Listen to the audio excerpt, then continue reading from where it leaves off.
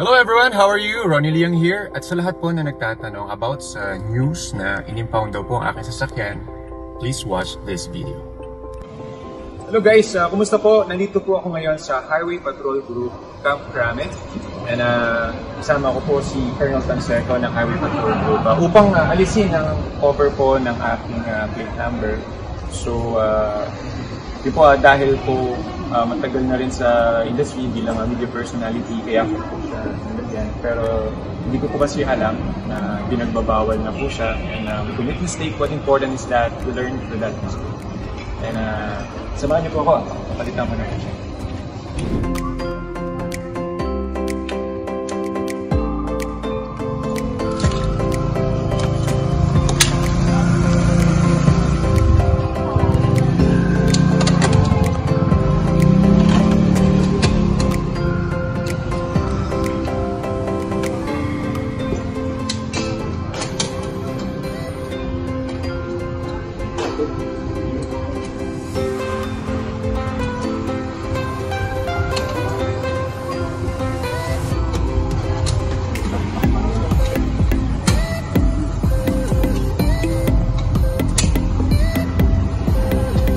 Right, ayun po, napalitan ko na siya. And yun po, I'm a law-abiding citizen and stand corrected. And maraming salamat sa Highway Patrol Group sa inyong katapatan, sa inyong paglilingkod para sa ating bayan.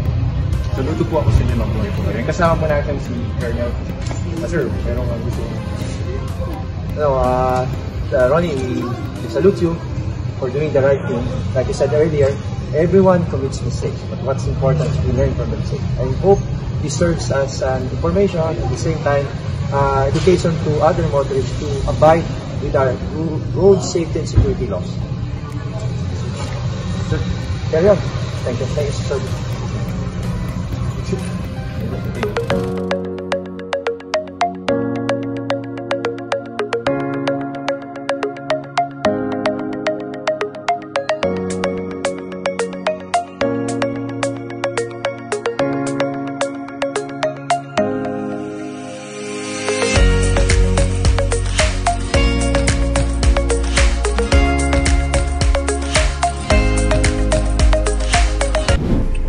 That's it!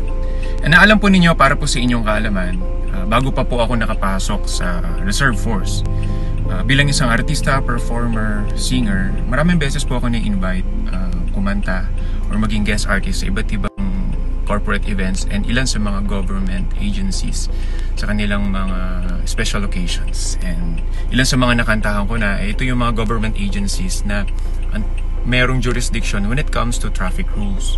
And through that, I took the opportunity na tanungin sila when it comes sa paggamit ng special plates or markings na related po sa work ko. And sabi nila, pwede. So as far as I'm concerned and as far as I remember, I was given a permission na gumamit ng media plate.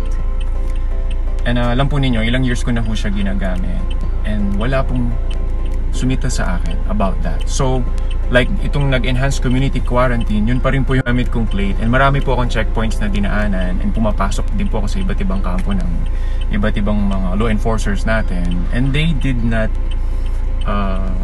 approach me or hindi nila ako sinita when it comes to that. So I was assuming na pwede. Until last Friday, November 6 at around 10 in the morning sa may EDSA Green Hills, pinara po ako ng Highway Patrol Group. Sinita po ako tungkol po sa aking media plate. And it was explained well naman. And thank you kay Colonel Tanseco. Napaka-snappy po niya. Napaka-usay na HPG officer. And then, in-explain ko din po yung side ko. And then, para po sa inyong kaalaman, hindi po in-impound. I was invited para i-check yung mga documents ko din. To verify yung mga dapat i-verify.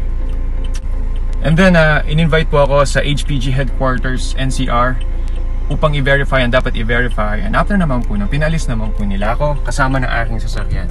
So nakita po na hindi po siya in-impound. And at the same time po, doon po sa headquarters, in-explain po nila ang tamang pagkabit na kailangan hindi natatakpan ang original plate. pwedeng yung special plate natin ay nasa itaas or nasa ibaba, as long as hindi po natatakpan ng original plate. And I stand corrected, and we commit mistakes.